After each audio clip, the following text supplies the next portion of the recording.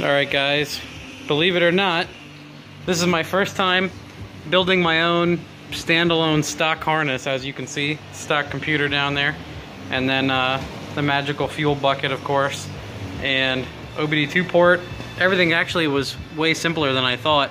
It's just, you know, looming it and making it pretty then. And this is that motor with 356,000 miles on it, and that is Jamie's dead BMW battery that has like 8 volts, but we have to use it usually in my experience because when you have that guy turned all the way up and some other stuff, you need the conditioning like to smooth out the voltage, otherwise it's all over the place and the ECU actually has trouble.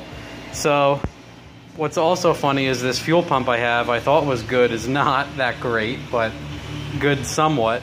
It runs 20 pounds of fuel pressure wide open, so we compensated in the tune.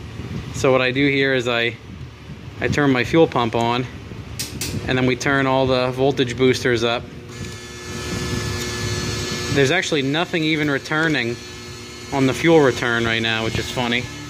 And then he banks the starter. It fires right up.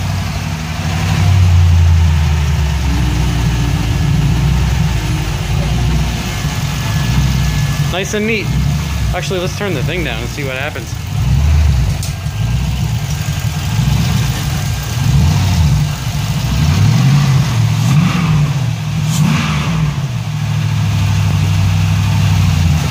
And then we'll turn the key off.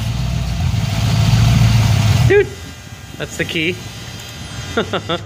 But easier than I thought. I don't have any transmission wiring in this harness. It didn't come with any, so I figured it would be the easiest one to take down and learn how to use, but actually simpler than I thought. So I'll get a decent fuel pump, and I'm thinking about building a rig that holds everything on like the back with some switches on it, but other than that, that's my standard mufflers and all the other bullshit, but way easier than I thought. Has this guy melted yet? Nope, still good for now.